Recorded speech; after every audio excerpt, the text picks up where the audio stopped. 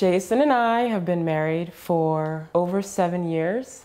We dated for 7 years before that. And we said, you know what would be really hip? Is if we got married and had a church wedding. Let's do that. We just surprise people and go that route. And I think it's been as hip as I thought it would be.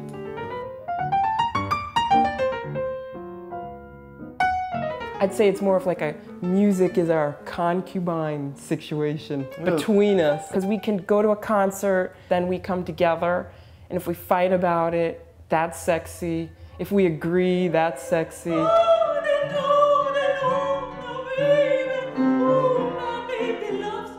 As we met each other at a fairly young age. I met Alicia when I was 20, and she was like, oh, you're a baby. She was 21 and a half.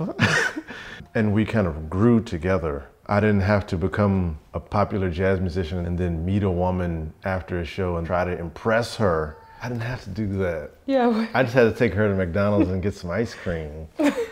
Or to Ollie's and get some Chinese food and give her a silver dollar. Really, you know, it's like the really small things. And let me also say then, his mom, so she did pass, totally unexpected, and it came right after our wedding that we found out that she was sick. So it was a real 180 for the whole family. But what I learned from the power and the strength of sticking together, like making that commitment to just be in each other's face, that's like a lifelong model for us. And I don't know that every couple can say that they made it through something like that together early on.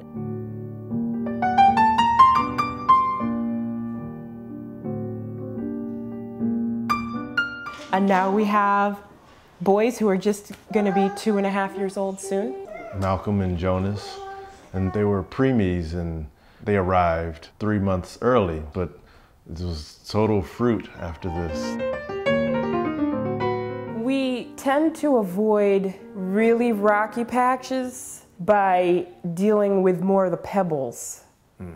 I mean, if that's one thing my grandmother told us when we got married, is just make sure you communicate. And that's what you really learn in a marriage. When to admit when you lost and when you're wrong. So I'm still trying to learn that lesson.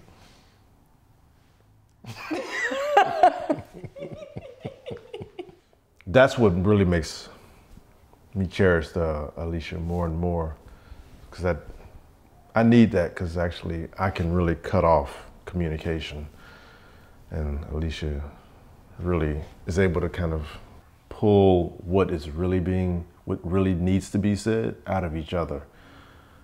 Isn't that great? Because what he's talking about is me nagging, but he can make a poem of it and decide that to achieve what he wants to achieve, like I said, on this narrative path towards this golden jazz residency called his time on earth.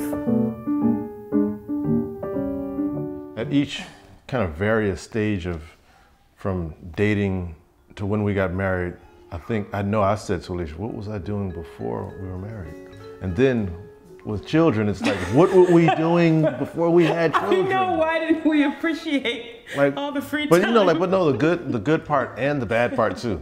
But the good part being like, wow, this is so much better than what existed beforehand.